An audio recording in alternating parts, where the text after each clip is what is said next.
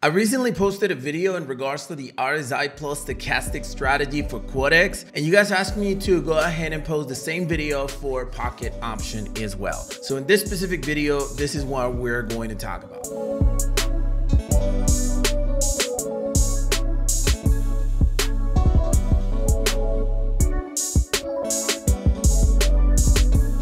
So the pocket option strategy that I'm going to talk to you about right now is a 1 minute strategy, and it's extremely easy to use. So the first thing that you guys have to do is actually, if you are not in pocket option and you want to get a free account with them, the link will be in the description of this video. But hey, what is pocket option? So pocket option is a binary options broker that what it does is that it helps you guys to just trade binary options in a secure environment. It is a binary options broker that is available worldwide, and it's got indicators, it's got good payouts, it's got all the options that you want to, all the assets that you want to trade with, and of course, it's 100% trusted for withdrawals. So if you want to get this same broker that I'm using right now, the link will be in the description of this video, and you can follow along. Go ahead and pause the video, open your account, and then follow me along when I'm actually setting up all the things in regards to this specific strategy. So go ahead and do that, and then come back in order to set the strategy. All right, so this is how the chart is actually going to look for you if you just open your account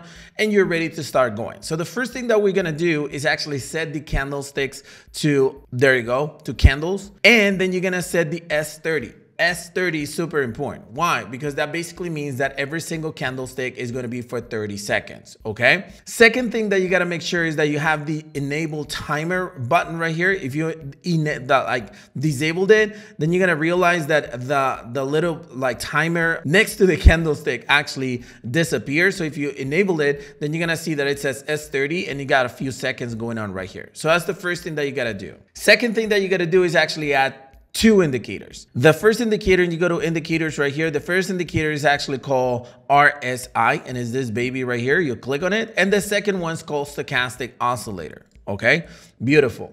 Now you're gonna go to this little pencil right here for edit. And you gotta make sure this is in 14, it's fine. And you gotta make sure that the levels are 70, 50, and 30. Even this one is not even necessary, so you can just disable it. But 70 and 30 should be the actual levels, okay? Super important. You can even add a little bit more thickness if you want to, to see it right. There you go. And then there's a little arrow right here that I like to click so that I can see a lot more the indicator. Then you're gonna go and do the exact same thing on the pencil button right there on the awesome oscillator or the stochastic oscillator. The period of 14, this one, you don't really touch it. It's not necessary. And then here, you're gonna make sure that the level is 80 and 20, okay? And you can do the exact same thing. Add a little bit of thickness so that you can see it a little better. And here is another arrow. So what is it that you're gonna do with this specific strategy? It's actually pretty darn simple. The strategy itself will follow and show you some overbought and oversold conditions. What I mean by overbought and oversold conditions is when the price actually goes too far away on upper direction, that's an overbought, okay? Too many people are buying it. So the price is actually likely to start dropping, just like it did right here. Boom, it dropped, okay? That's basically what the indicators do, but they do it in a different way. The first indicator, RSI, actually whenever the RSI indicator just touches any of the levels, it means that there's gonna be a retraction going on. And when the stochastic oscillator, when the price goes over the level, that basically means that the price will actually start going on the opposite direction, okay? This goes for both sides, meaning it can go for a buy position like it happened right here. It touched and boom, the price retracted, and right here as well, is an oversold. Now, what is it that you need to find with this specific strategy? You need to find a combination of the two indicators going overbought or going oversold. And then you can enter a 1 minute position. As simple as that. Now, let me just go ahead and find an example. There you go. Here is a perfect example. Take a look at it. It touched the level and it crossed the level as well.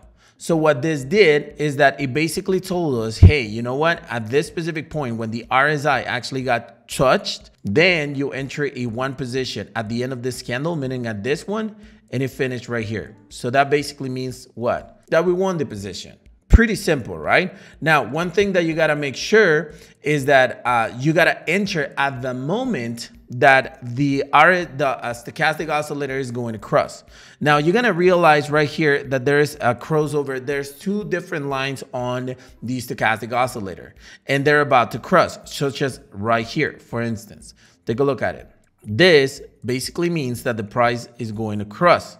And it's actually super close to the RSI, so we should have waited at least until it touches and then we could enter. But the mechanic is exactly the same. You can see that right now that is about to cross is actually forming a few red candles. That means that the price is actually dropping. If you notice at the moment of the cross, this right here, it was a red candle. So we won the position, right? Now, again, you gotta wait for the confirmation of the two things going on. For instance, right now, the price continues to jump. The RSI hasn't been touched yet, but once it touches and this price is completely overbought, then that's when we enter a 1 minute position. Just as simple as that. Now, in the previous video, I actually showed you the strategy on Quotex. Honestly, I didn't trade today because there were just 3 bull news around what, like 20 minutes ago? Yeah, 20 minutes ago. So I'm not going to trade right now, but it's super important for me that you guys actually see a few live trades in regards to it. So what I'm going to do is that I'm going to show you a couple of live trades that I shared with you from Quotex so that you pretty much get to see the idea. The strategy is exactly the same, so it doesn't make a huge difference, but it's going to make my point and you're going to be able to understand exactly how is it that I place those trades. So let's go ahead and take a look at those live trades.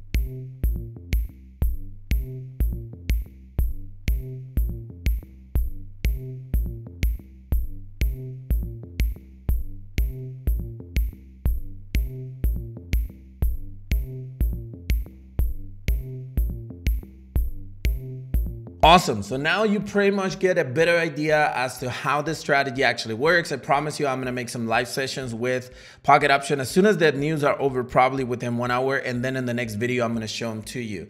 But super important that we answer this question, pocket option or Quotex, because I showed you guys pretty much the trades over there on Quotex, but I'm showing you the strategy over here. But this is because I already posted a video in regards to the stochastic oscillator over there in Quotex, and then I'm showing you again the same strategy on pocket options. So I'm not gonna get this question, and the answer is whatever is suitable for you. One thing that you gotta realize is that if you're in a country where there are not many brokers available for you, for instance, the US, Canada, India, Nigeria, then you just gotta make sure that you use the broker that is available for you. I know for a fact, because there are comments on my other videos saying that pocket option is available in the US. I'm not in the US, so I'm not sure. I know for sure that Quotex is accepting US traders. So I'm not 100% like, I'm in between. Does that make sense? So what you gotta do is actually make sure that you use the broker that you are looking for. Okay, that's the most important thing, that you get the broker that you are actually looking for and the one that is suitable for you. Both of them are actually good, so you can choose whatever you want to. The link to both of the brokers are in the description of this video. Now, one thing that you have to avoid when you're using this specific strategy is the following, and that is over trading. For some reason, there's a lot of people who are actually over trading with this strategy, meaning they're placing 2, 4, 5 positions at once. And I've done it before, but I'm an expert trader, so I know what I'm doing. And most of the times I end up winning a bunch of trades at once. But that might not be the case for you. For instance, this baby right here, I'm gonna enter just to see if I can win it live. I should have waited for a small drop right here, because otherwise I'm not gonna get to the crossover. But right here you can see, right? So what you need to avoid first is over trading. Second is actually entering at the moment that I just entered right here, because you need to wait up until the crossover. For instance, you can enter on the next candle, meaning this one that just is starting to get formed. And in terms of probability, it's actually gonna give you a lot more chances to win the position. It's not guaranteed, but it's going to give you more chances to actually win that position. One thing that you should keep in mind is that the strategy itself, it's not 100%. As a matter of fact, there is no 100% strategy, but it will give you at least 70 to 80% accuracy when you're doing it wrong. So when you do it right, it actually can give you like 90–95% accuracy. You guys have seen some sessions that I've had where I had 100% accuracy with even like 20 different strategies. For instance, this one, I just 20 different trades. I just won this position,